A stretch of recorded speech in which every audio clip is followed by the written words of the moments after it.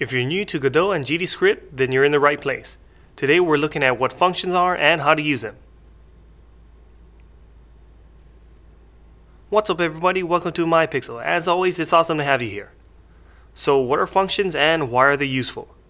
Well, functions are blocks of code that are able to be named and executed when called by that name.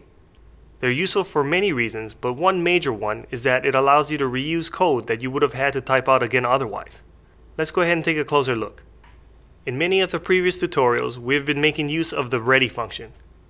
This is a built-in function whose purpose is to run all code contained in it as soon as the game is run. Today, we're still going to use a ready function, but we're also going to make a function of our own. We can declare our function like this. We tell the engine that this is a function with the keyword func.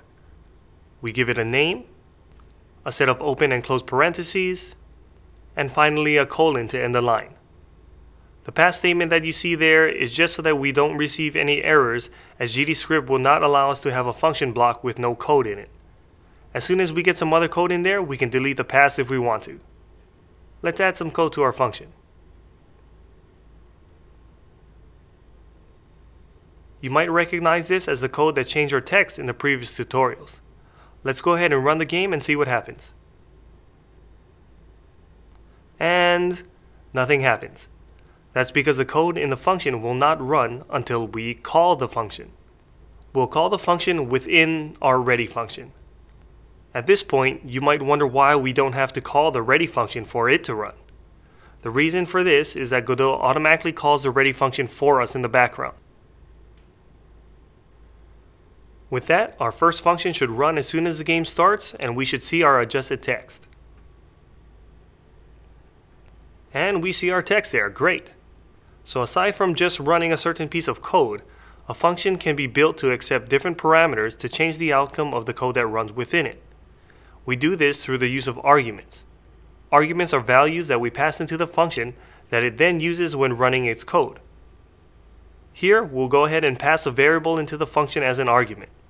But first, let's comment out our previous function call and create a new variable.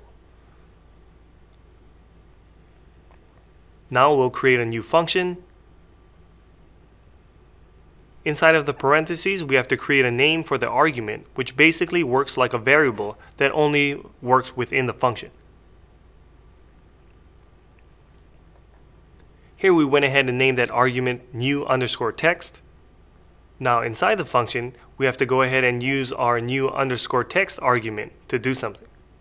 For this example, we simply set the text block text to be the value of the argument. With that done, we'll call our function and then feed it our someText variable as an argument. When we call the function, we simply put our argument within the parentheses. So let's run the game and check our work. Awesome.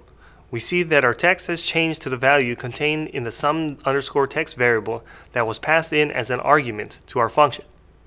In addition to running code and then accepting values in the form of arguments, functions can also return values after they run. Let's comment out our previous function call and create a new function. We'll use the keyword return to define the function's return value. Now that we have that, the text "functions are awesome" will be returned from the function after it's called. We can assign the return value to a variable like this. With this, we can run our game, and then we should see "functions are awesome" in the text box. And that's exactly what we see. All the functions that we created can be called as many times as we like. Functions give us the ability to reuse code. They accept arguments to allow us to modify their behavior, and they can return values which we can then assign or evaluate in other parts of our code. If you liked today's video, don't forget to subscribe so that you don't miss out on what's coming up next. The sprites, source code, and everything else that I've used in this tutorial today is available for download on my Patreon page, so if by chance you want to check that out and maybe also support the channel, the link is in the description. Thanks to everyone for watching, and I'll see you in the next one. Take it easy.